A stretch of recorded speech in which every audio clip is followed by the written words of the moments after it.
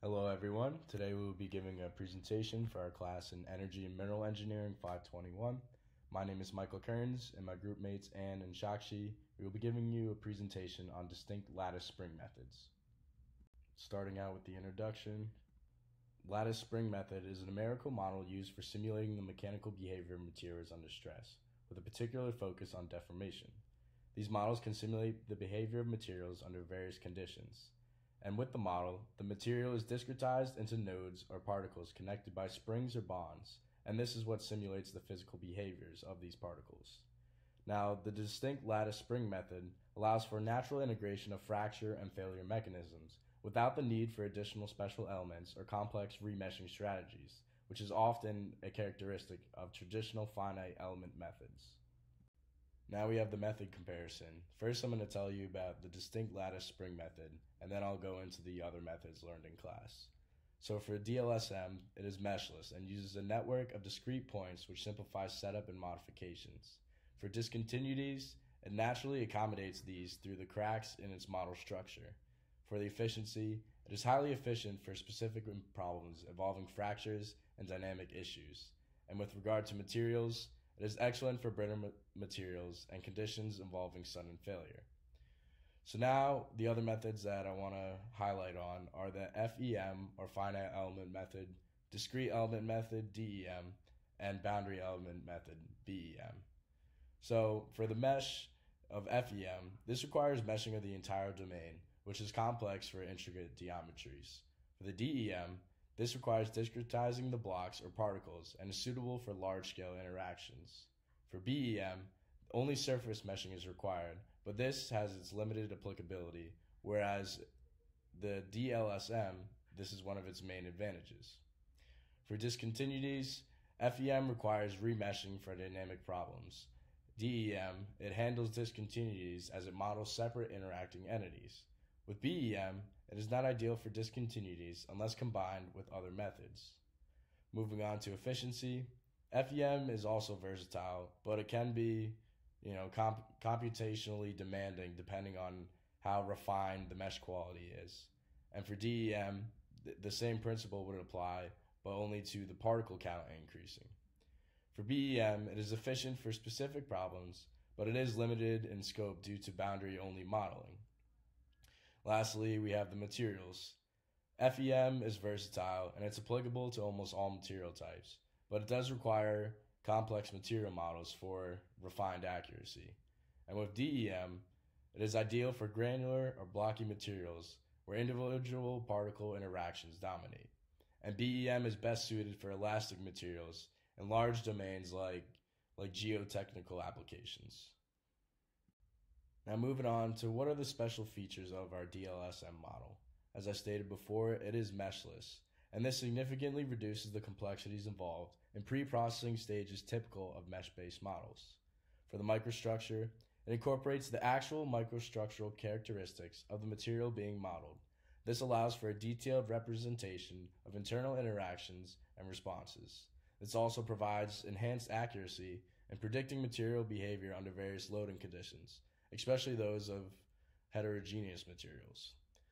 For macroscopic parameters, unlike our other methods covered that require extensive calibration of microscopic parameters, DLSM directly utilizes those macroscopic materials properties such as Young's modulus, Poisson's ratio, and fracture toughness. This streamlines the simulation process, reduces the time and expertise needed to prepare and run simulations.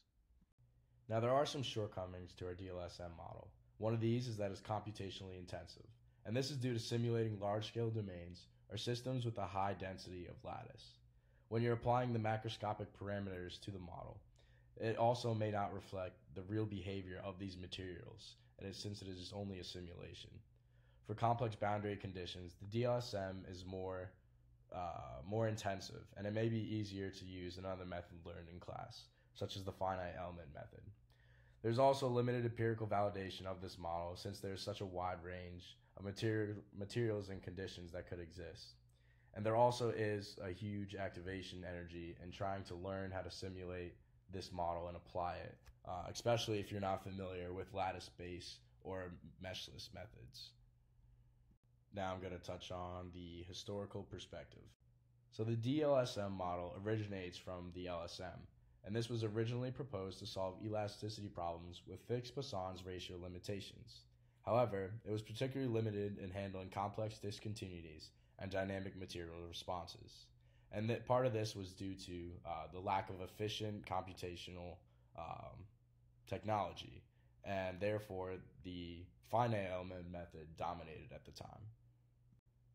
The DLSM was originally based off of the lattice spring model developed by Alexander Heinrichoff in 1941, and he developed this to address elasticity problems with the bottom-up one-dimensional modeling approach. His analogy modeled membrane and plate bending of structures as a lattice framework, and as I touched on before, at the time being, his model received little attention due to the lack of computational power at the time, and this led to the development of the FEM model more so. Now looking at motivation, as time progressed, so did the computational power, and material science demanded more precise simulations. There was a clear need to evolve LSM's capabilities, and address dynamic fracturing, wave propagation in rocks, and stress responses in materials with complex microstructures. This is what led to the evolution of LSM, and now we have the modern day distinct lattice spring method. Now going from Heinrichoff's proposed LSM model to our modern day DLSM model, the motivator was to incorporate more detailed and variable material behavior, and this was accomplished by the increase in technology and computational power as time progressed. So from the LSM to the DLSM, one of the main differences is that there was a transition from particle displacement to local strain calculations for spring deformations, and this enhanced the model accuracy. For implementation of both regular and irregular lattice configurations, this allowed us to better simulate the heterogeneous properties of natural materials. And in the figure here, we have the deformed spring. You can see the theta and how it fluctuates as deformation occurs. Now I'm going to highlight the general principles behind the lattice spring methodology. The general principles behind the lattice spring methodology is that materials are represented as a network of points, or lattice points, and these are interconnected by springs. And the springs are utilized to simulate how these materials behave under various forces. So there are two different types of springs. We have normal springs. These resist compression, help lattice points maintain their distance under compressive forces, but they do fail under excessive extension. And the other type of spring is shear springs. These allow lateral and sideways movement of lattice points, and they allow us to understand the resistance of the material to shear forces applied. The distinct lattice spring model, which is just an evolution of the LSM, uses explicit three-dimensional configurations for dynamic scenarios and implicit two-dimensional setups for those cases that are static. And as I said before, we have our normal spring and our shear spring. Each bond only has one of each spring, and there are two types of bonds. Type 1 consists of three-particle spring bond located at structural boundaries. Type 2 comprises a four-particle spring bond and is found in the material's interior. On the bottom right here, we have an image of the different springs. We have our normal spring and shear spring, and also the bond types are visible. Now looking at the general principles behind deformation. So it is assessed based on local strains in the particular cluster using this equation shown. C is the interpolation matrix, and U is the displacement vector of particles, where U to the power of N is normal and U to the power of S is shear. And this deformation can be calculated using the shape function of a linear triangular FEM element, or by employing a moving least square MLS method over these particles. I will now pass it on to my groupmate to review the governing equations. Spring-bond deformation takes into consideration three parts, which is the rigid body rotation, rigid translation, and deformation. The rigid body rotation includes this rotation matrix as shown here. The rigid translation is given by this equation, which includes the displacement in x and y direction. Finally, the actual deformation is given by this equation, which includes the strain terms. Combining all the above three equations which were shown in the previous slide, we get this first equation. And to determine the spring bond deformation, we need to find how the distance between A and B changes after deformation. And we do so by subtracting the initial position vectors. And after doing that, we get this second equation displayed here. Now, the relative displacement or the springboard deformation between two particles A and B in the cube can be calculated as shown in the first equation. Since the rigid rotation cannot cause strain energy in the cube, the springboard deformation between two particles, which can produce the internal force needed for strain energy, follows the given equation. This equation is the formulation for a springboard deformation under a general deformation. Since spring bonds can have a very large deformation, the normal direction of the spring could be totally different from the initial direction. So, unlike in the small deformation case, large deformation analysis should use the normal direction of the deformed spring bond. The normal direction of the deformed spring bond is given by the first equation. Using this, the normal deformation of the spring bond is calculated and is given by the second equation. The shear deformation is given by the last equation shown here, and the general deformation of the bond using all the above equations, which is from point A to point B, is given by this equation. The interpolation matrix cannot be determined by the initial position of the particle cluster, but rather it requires the displacement of the particles. The deformation as a function of the displacement vector of the rectangle is given by this final equation, which contains the term Cu, which is the interpolation matrix that accounts for the geometric nonlinearity. To calculate the Cauchy strain, let's look at the large deformation theory. Cauchy strain is given by F is equal to I plus Z, which is equal to I plus grad U, where Z is the displacement gradient tensor and F is the deformation gradient tensor. F can also be written in this matrix form displayed over here. And Q, which is the rigid rotation matrix over F, can be written as the equation displayed here. U, which is a symmetric matrix, can be obtained from all these equations and is equivalent to this matrix. And finally, after all the calculations, the Cauchy strain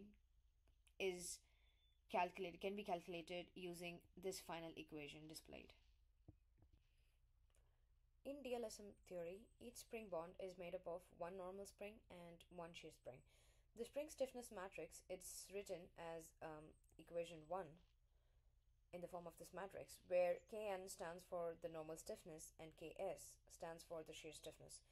We use the energy equivalence principle here, and also different spring parameters and the elastic constants such as Young's modulus and Poisson's ratio. We can find the equation for plane stress problems and plane strain problems.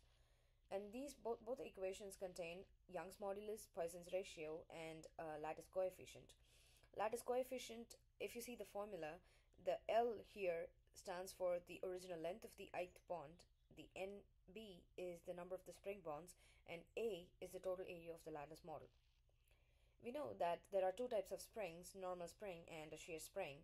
A normal spring is resistant to compression and it is destructible at an extension above a certain level, but in case of a shear spring, it's destructive above a certain level in all the directions.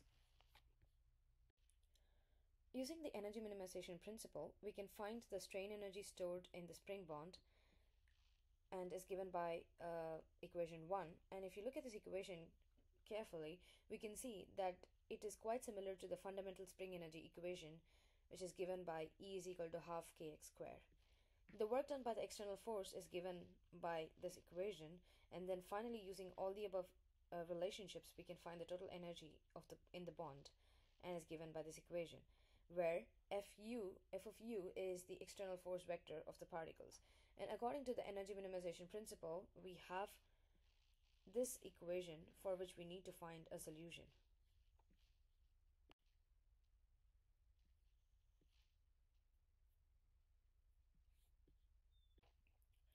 The Euler method is the simplest method of solving nonlinear problems, and we'll be talking about three methods here: Euler, modified Euler, and Newton method. The first step in Euler method is to divide the load into n steps, like we can see here in the figure. Not every n step, but a couple of steps have been displayed. For each calculation step, the incremental displacement is calculated using the tangent stiffness matrix, and the Euler method is usually used to solve large deformations through a number of small deformation analysis. The main advantages of this method are its robustness and the simple implementation. However, it requires regular updating of the computational mesh and the corresponding stiffness matrix from the conventional small strain analysis. It is a less precise method compared to the others that may cause some errors in extremely large deformation analysis. Coming to the modified Euler method and the Newton method, the Newton method is definitely the most precise one, while the modified Euler method is the most robust. A combination of both the modified Euler and the Newton methods can result in better performance and is recommended. The steps followed in all the methods are similar, wherein we first find the initial equation, using which we go for n minus 1 steps and then find the final equation. Okay, so after going over the governing equations and general principles, we're going to go into a hand calculation itself. Due to the complexity of this type of method, it's important to use computational work in order to develop results that would accurately represent what's happening. But right now for hand calculations, we're going to do a simple version of what is done for each individual particle when it's in the material. So we're going to assume that we have a material of a thickness of 1 meter. We are going to only be looking at material particles between 0.01 meters. So it's a distance from A to B, as you can see here. And we're assuming they are connected through an idea of the DSML, which is a spring in this case. So you can see here on the side, we also have the carbon steel. We have the Young's modulus, Poisson's ratio for carbon steel. We also have the forces that are being applied to the material itself. So in order to calculate the actual stress and strain on these between A and B, we use the idea of the spring constant for a thin body material for normal spring. We aren't doing shear spring in this case. So the equation you see above is the equation for the spring constant for a thin body normal spring. Then we, in order to run through this calculation, we also need the spring constant parameters, as you can see here in the second set of equations. That is going to give us a solution of 1 using this value and the values either from the material property, which is like Young's modulus and Poisson ratio. We're able to calculate that the spring constant is 6.7 times 10 to the 11th power newtons over meters squared, as you can see here. So after collecting that calculation, we actually also have to calculate net force, which is the force over the distance. The distance in this case is distance from A to B, so it's the 0.01 meters. You're going to get a 20,000 newtons per meter in this case. Then finally, we have to calculate the displacement that occurs, because that's the only way we're going to calculate stress and strain in this case. So we know the calculation for F net equals to spring constant times the distance, the displacement of distance.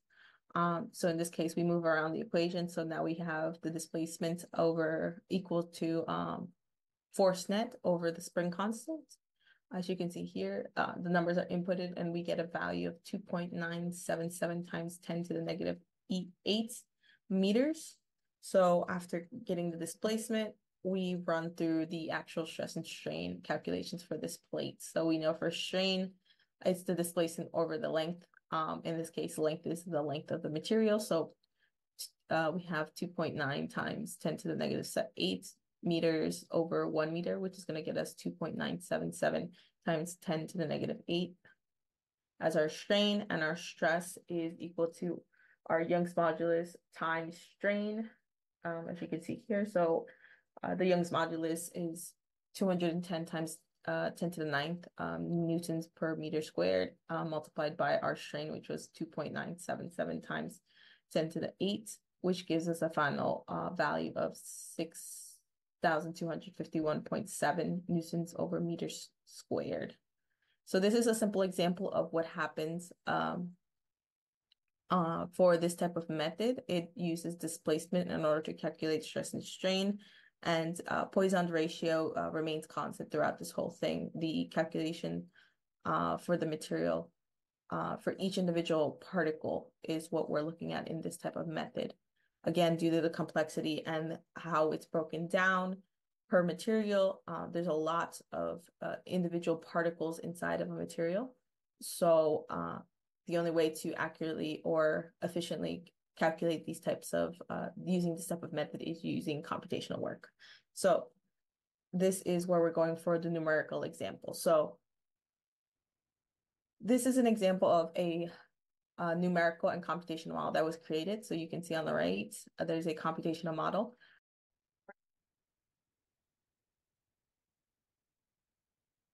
A numerical example of this type of method can be seen in one of the research papers conducted talking about these DLCM for quasi-brittle cracking propagation. This is specifically for concrete. So you can see here, this is an example of the computation and numerical work that was done using this type of computational modeling and the numerical results implemented from this.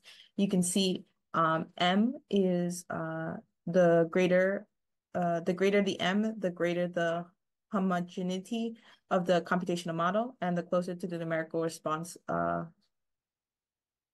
corresponding to the homogeneous model. So you can see here how the larger the M, the higher the strains and forces that we can see here. This is similar to what's happening in the actual material itself, but the accuracy is still not to where we want it to be for a nonlinear material. But you can see how changing certain parameters in the computational model can actually result in values that are close to what we want in the real world, at least what we see in the real world. This is an example of their methods, their actual physical experiment and numerical modeling using the research from the previous slide. You can see their actual tests and then the actual results from this type of testing. This is another view of the testing done. So how DLCM is used for the individual particles in the material itself. In this case, we have C6 and C60, which is a concrete 60 and a concrete 100. You can see forces being applied to it and the resulting fractures and errors.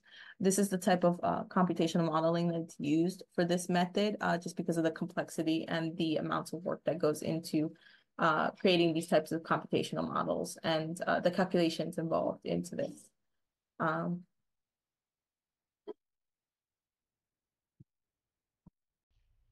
The lattice spring method was developed just 10 years ago, so it doesn't have a lot of applications yet. A non-steady state of the lattice spring model was also developed, and we can see it below. In the first case, we can see an object hitting a bar. So in both the scenario, we can see the object hitting the bar. Here, we can see the object falling apart in the first picture, and it's still intact in the second one. In the second one, the object falls, undergoes deformation, but does not break. So this means the stiffness of the material in the second is higher than the first one. The first one shows how the object undergoes fracture once it's dropped onto a platform, and the second image shows what happens when an object is destroyed by inserting a plate into it.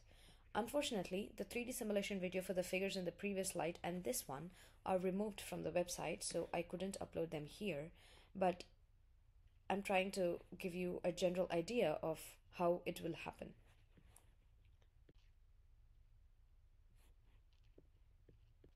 Some of the other applications include efficiently using them to simulate the fracture processes in different materials under various loading conditions.